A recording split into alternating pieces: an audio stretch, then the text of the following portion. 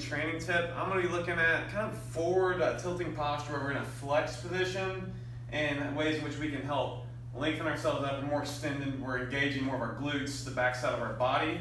And a lot of low back issues like I've had personally, it flared up in July, so it's really kind of brought me back into honing this issue.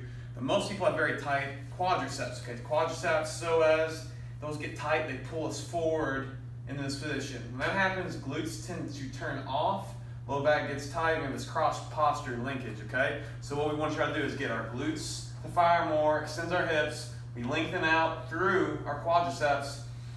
We got more breath to fire here, lengthens us up, opens us up through the front half of the body, front side of the body, and we get a little more engagement back here.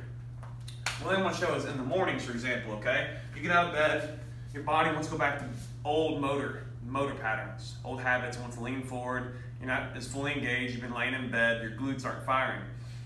And most of us sit during the day, so our quadriceps, hip flexors, overnight we'll just say, hey, we're getting a little tight. So in the morning, first thing I do, maybe get my tea going, get my coffee going, I get down on the ground as quick as I can. This is a Mckenzie protocol for people with low back issues. You're in a sphinx pose here, toes are pointing, you just maybe pan around here, shoulders down and back, chin tucked. Light, think about engaging between the shoulder blades lightly, but not so much where you're really pinching and closing the area off, but just the idea that the back half of our body is engaging. We're keeping our lower belly breath here. It's a good way to help cue the diaphragm in the morning because we're lengthening out through this front side of our body. And it's helping lengthen those quadriceps, as you can see. Work on keeping those hips pinned. And you'll notice it'll kind of lightly maybe engage your glutes a little bit. And so you can even just kind of squeeze them just a little lightly. More than anything, focus on your breathing.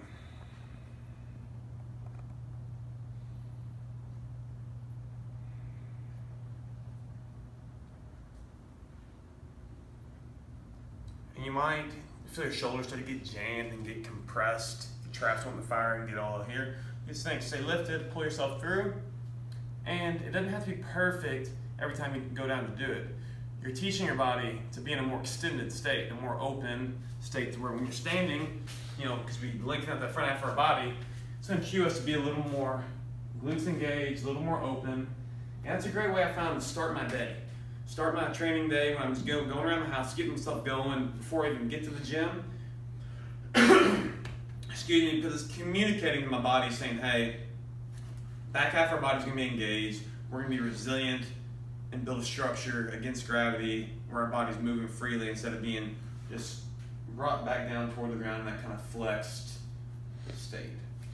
So apply that, look to, start your mornings with that. Look to, between training sessions, if you're a jiu-jitsu guy and you're all tied up, all tense, do that in between sessions.